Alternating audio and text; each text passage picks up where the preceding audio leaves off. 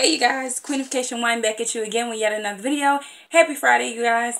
I'm going to start off by saying this. This is actually the second time I have tried to film this. I filmed the entire video and I was a little bit upset because when I went to play the video back, poof, the video was gone. So here I am again, take two. So this video is going to be different from my normal videos. If you guys have, I'm sure you guys have already read the title, so you know this is going to be kind of like a story time or whatever like that. So this is basically just my story of how I dealt with and how I'm dealing with acne. So you know, if this isn't the video for you, I actually have some things on my lap, so they're kind of rolling, and I'm trying not to let them fall. But anyway, if this is not the video for you, you guys can definitely check out my other videos that are up on my channel. There are haul videos, there are wig unboxings, there are first impressions. Guys, you can go and check that out. But this might help someone who is currently fighting with acne or who has dealt with acne, so this might be relatable to some of you guys. So okay, now like most, I'm sorry, my nose is itching. Like most people, I started getting acne around age 11 or 12. You know, the beginning stages of puberty and things like that. So that's when I started actually seeing bumps and things on my face. So back then, if I remember correctly, I used to get bumps on my forehead, and that's funny because as the years pressed on, and I'll get into that later on in my my video here, I used to get bumps on my forehead, which was weird later on because I ended up not getting bumps on my forehead at all. But anyway, I would get bumps on my forehead and just maybe one or two on my cheeks. But as the years pressed on, I stopped getting bumps on my forehead completely, and it just concentrated mostly on my cheeks. And that's where a lot of people who have struggled or who is struggling with acne usually get the majority of the bumps is on your cheeks. Okay, so as I said, I was about 10 or 11 when I started actually seeing acne. Now, I do have older siblings, and none of them ever had acne. So it wasn't like I could go to my older brothers and say, hey, listen, what do you guys do to get rid of your acne? There was no one. You know, I didn't have any, like, cousins that were around my age or slightly older. Most of my first cousins were 15, 20 years older than me. So, you know, we had nothing in common. I had not, you know, there was no reason for me to go to them and be like, hey, what did you do about your acne? Because, you know, them being 15 or 20 years older than me, I mean, who knows if they would have remembered. Anyway, and so my mom, she never had acne, so I couldn't go to her and say, Mom, what did you do to get rid of your acne? So I had basically, in that area, I had no one that I could go to. I had friends that, most of my friends didn't have acne, or maybe had a few breakouts here and there, but got rid of them in a couple months, and then they never ever came back. You know, so at that time, I had no one to go to. And a lot of you guys might feel like that or have felt like that you had no one to turn to say, hey, what did you do? You know? So anyway, so my mom was like extremely helpful, and you know, she had no idea how to control acne. She didn't know anything about it. So she, you know, went and found every single over-the-counter topical cream, gel, whatever, spot treatment. She did everything to try and help me control this acne that she had never had herself. So I tried, I'll just name a few here. I've tried Proactive. That was the, you know, everybody knows about Proactive. I've tried Proactive. I've tried acne-free. I've tried, sorry, I'm using my phone again. I'm waiting for my new camera, but I'm getting messages and things, so I was trying to get rid of it. Anyway, I tried Proactive. I tried acne-free. I tried spot treatments. I tried everything you can imagine that was over the counter, I tried it. Now, Proactive, it did work for me. It does work for a lot of people, but some of the claims that people make, as far as like, you know, when you use it, it works, but then when you stop using it, you know, your acne comes back full force. Like that was the same thing for me. Like, it's hard to formulate the words right now, but that was the same thing that happened to me, you guys. I did use Proactive and many others, and the same thing happened time and time again. And that's the thing, like, I still had to, you know, it took me a long time to figure out, like, what triggered my acne, what fed my acne, and stuff like that. And I would say it took me a long time to figure it out. And that's just from my actual experience, not like looking it up to see like what other people said their stressors or their the things that they ate or drank or whatever like that. I didn't read that. I went from what I did and what happened with me, which taught me, and I keep saying and I do apologize. I'm just trying to remember back as I formulate my words.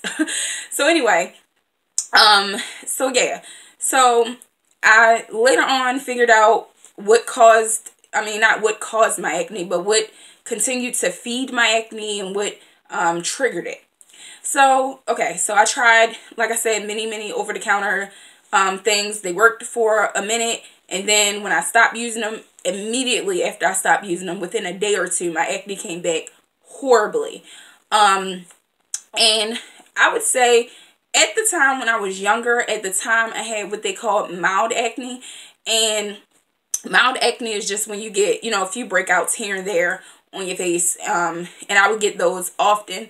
Now, as females, you know, a lot of us females know that that time of the month some of us do have breakouts and things like that, but mine was a little bit more than that, you know. I would definitely get breakouts during that time of month, but I will also get breakouts whenever, you know. So after years and years and years of struggling with acne, I finally decided as an adult, you know, because I was just over it. I was sick of it. I was, you know, tired of it. I decided to go to a dermatologist. But before I get into that, I'm going to let you guys know. Like I said, when I was younger, I had like mild-ish acne. And as I got older and I started moving around and things like that, there are certain types of water. You guys can look it up. There is hard water, soft water, well water, things like that. And all of that, if you're acne prone, it definitely contributes to triggering your acne. Now, my hometown, my body, my skin was used to the type of water, whatever type of water it was. My body was used to that. So it was easier for me to manage my acne at that time, or what I call managing my acne at that time. But then when I moved, I was still in the same state, but I moved to a different county. And when I moved, the water was a little bit harsher. So my skin was not used to it, and my skin completely exploded, you guys. And by exploded, I don't mean like my face fell off or anything like that. I just mean that I went from mild-ish acne to cystic acne. Guys, if you don't know what cystic acne is, or if you've never, if you've had acne or have acne and you've never experienced it, let me just give you a quick rundown of what cystic acne is. Cystic acne is huge, when I say huge, huge bumps that form on your skin, and they will grow on top of each other. They will grow right beside, like really close, right beside each other. And they are painful, extremely painful. And by this time, I was already an adult. I was, you know, in my 20s, my early 20s, and, you know, I had never had cystic acne before in my life. So again, I was faced with the realization that I had no idea what the hell was going on with my skin. Excuse my language for you guys that are younger that are watching this. But I had no idea what my skin was doing again. So what did I do? Oh, okay. I'm trying to remember, you guys. I'm trying to remember, you guys, so please just bear with me. Okay, so my skin became very irritated, like extremely irritated. Again, I went from mild-ish acne to cystic acne. It was painful to the touch. It was painful to sleep at night. It was painful to wash my face. It was just, it was painful to talk, chew, whatever involved my face. It hurt really, really badly. And that's the thing. When you have regular acne, most of the times, if you pop your bumps, well, I would just go by my experience. I popped my bumps on my face from my acne for so many years that it left scarring and hyperpigmentation. So I had really bad hyperpigmentation here and here. I'm going to get a little closer in a minute and let you guys see what my face looks like now. I do not have pictures from way back when because, you know, that was not really a great time for me. So anybody who has had acne or is struggling with acne knows, for the most part, you do not like to take pictures. Or when you do, you're not trying to show them to the world. I wish I did have them. I didn't know I was going to ever make this video. If I did, you know, if I knew, you know what they say, hindsight is 20/20. But if I knew I was going to make this video, maybe I would have kept the pictures. But anyway, so I went online and I found another topical cleanser. And if I'm not mistaken, it was called Carly's. It's an all-natural product. I think at the time I paid about $26, $27 for it. It came with a huge bar of vegetable soap. And it came with an 8-ounce bottle of the cleanser. Now, this was when I had my cystic acne. So what I did was I used I think you were supposed to use it twice a day, once in the morning, once at night. So you were supposed to wash your face with the vegetable soap first and then cleanse it with the cleanser, exfoliating cleanser, and then, you know, rinse it off, you know, rinse the cleanser off or whatever. So I did that. They said that within the first 3 to 4 weeks, you should see some type of an improvement. I think, if I'm not mistaken, they had 2 kinds. It was one for mild acne and one for more severe acne. And of course, I chose the one for the severe acne. So I used that within the first 2.5, I would say, weeks. The acne was not gone. You know, it wasn't a miracle thing or whatever. It wasn't a miracle treatment. I used it the first 2.5 weeks. The actual pain, like the excruciating pain from the cystic acne, actually started to slowly go away. So I was really happy about that. You know, that, I mean, I just wanted the pain to go away. Like everything else, I was going to figure out. But at that time, I just needed the pain to go away because it's your face, you know. I mean, any part of your body hurting is you know, disheartening, but like your face, you know. So the pain started going away. Within the first month, the huge bumps started diminishing and getting smaller. And then within the first like 2.5 months, the big bumps were gone and I still had smaller bumps or whatever like that. So I used it for about, I would say, 5 or 6 months. The cystic acne never came back, knock on wood. Yeah, so the cystic acne did not come back. So, of course, me being, you know, myself and thinking, hey, I'm over it, you know, I stopped using it. Go figure. It did not make my acne come back worse, which was great, but I still had acne, you know. And so, at that point, I was just to a point where I'm like, you know what? I need to just go to a dermatologist. I need them to figure out what's going on with my face because this is ridiculous. I've been dealing with this my entire life almost, and I'm over it, you know. So I went to a dermatologist. You know, we tried. Well, we tried a pill first with some gels and creams and things like that. And my program would probably be much different from yours or from anybody's because it goes person by person. Everybody has different types of acne, different types of skin, blah, blah, blah, blah. So I started going to the dermatologist. Literally, I think my face was thrilled. My face was absolutely thrilled because it made a huge change or a step forward for change within like the first month, I would say. And then within the first 6 months, the bumps, like they, you know, just going over the regimen that the dermatologist came up with me, it just, my breakouts became less and less until, you know, I didn't even really get breakouts during that time of the month, which was great. But to this day, like, I mean, it's only been a couple years since that happened, so it hasn't been like many years and my acne is gone and all that stuff. No, it's only been like 2, maybe 3 years since I started going to my dermatologist, and I still use I still, you know, take the pills that they told me I needed to take, and I still, we finally found a cream gel that works for my skin. I'm not a healthcare professional, so I'm not even going to mention like the products and everything, because like I said, everybody has different skin, different types of acne, and what works for me might not work for you. So it's not really, it's kind of pointless to get into the actual nitty-gritty of the details. You know, you'll find out if and when you ever go to the dermatologist to figure out your skin issues, if you have any. Okay, so I had like really a lot, like it was really dark on my cheeks, and it had been dark for years because, again, I had been popping my bumps for so many years it left scarring. So now the topical gel that I use, the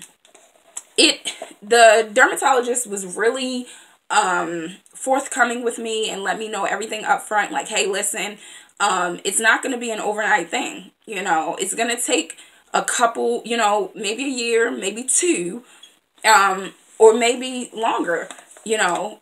So the dermatologist was really realistic with me. I had realistic goals, and that's another thing that I want to say to you guys. Definitely have realistic goals when you go to the dermatologist, because nothing is going to work overnight.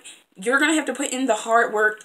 You're going to have to follow the treatment plan that your dermatologist comes up with for you, because that's the only, I mean, I'm not going to say that's the only thing that'll help you, but they know more than you do, to be honest. You know, like not even being, you know, like that or whatever.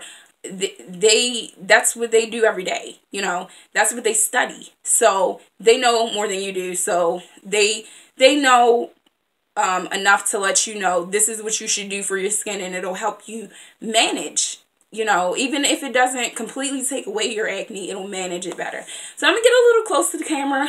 I hate doing that when I do not have on makeup, you guys, but I'm gonna get a little closer just to show you, you know, I still do have problems, problem areas with my skin and things like that, but it's 1,000 times less than it used to be a couple years ago.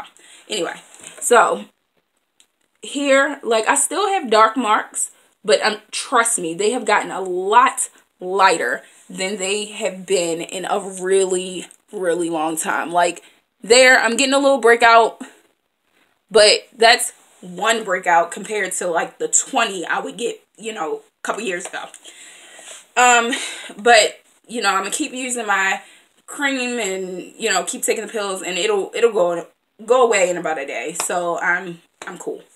But I'm gonna show you some of the things that I use to actually wash my face with every single day, 2 times a day. You'll see the bottle, the first bottle I'm going to show you, it's a little bit empty, but I do have several other bottles because I love this stuff. The first thing I use is this. It's called Biore, and it's the charcoal, charcoal for oily skin.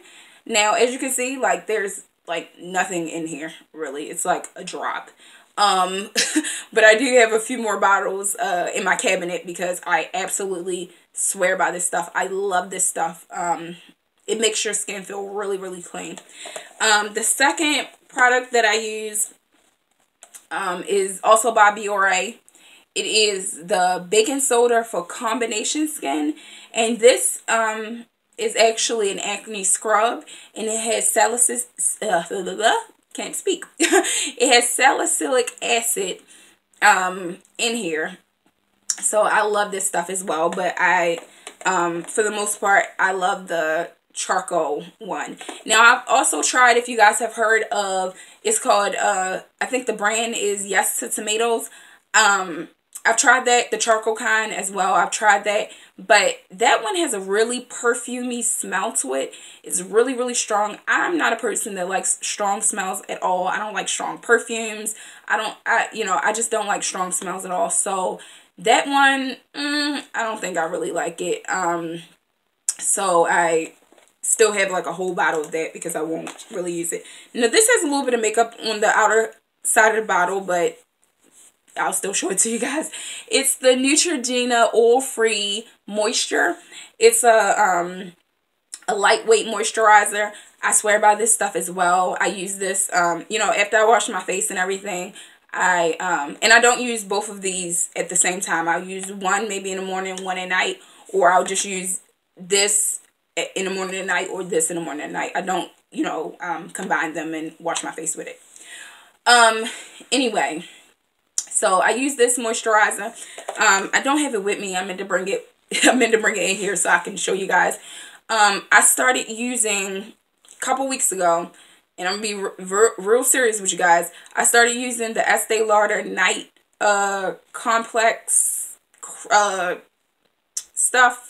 I'll put the information about it down below. I have the really big bottle of that. It's very expensive, not gonna lie, but a drop goes a long way. Anyway, I use that stuff, but sparingly, because when I first started using it, it started peeling my face so badly. I was like, we're not having this, but yeah, that stuff is really, really, it's good. It's a good product.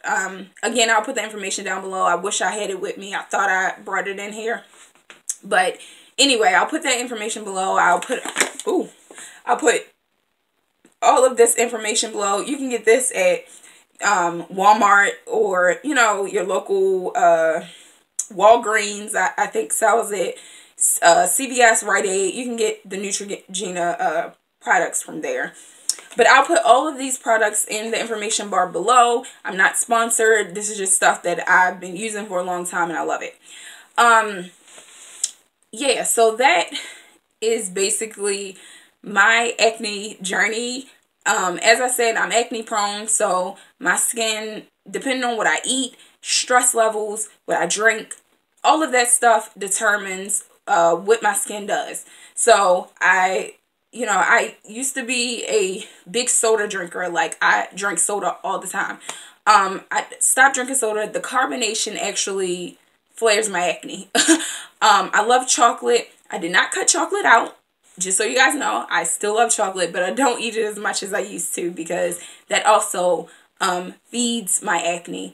What else? Anything with lots of sugars and like juices and things like that.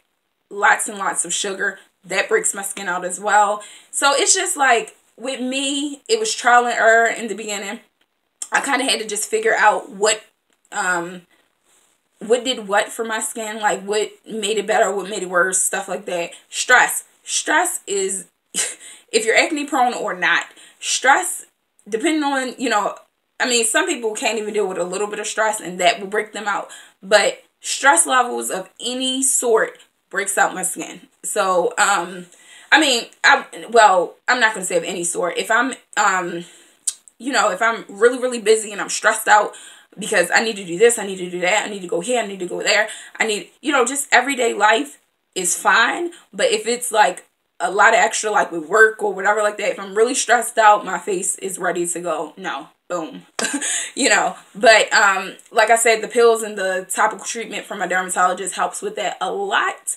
But as I told you before, I'm getting a little breakout here, so it's not 100% effective, but it's about 99% effective with like helping, especially with me having a million things to do all the time. So what else did I want to tell you guys? I think that was basically about the gist of it. This video is about 25 minutes, so I'm going to cut it off here. If you guys want to know about this, no, I do not have my hair braided, because you guys know I love to change my hair a lot. This is actually a wig that I will be discussing in a later video.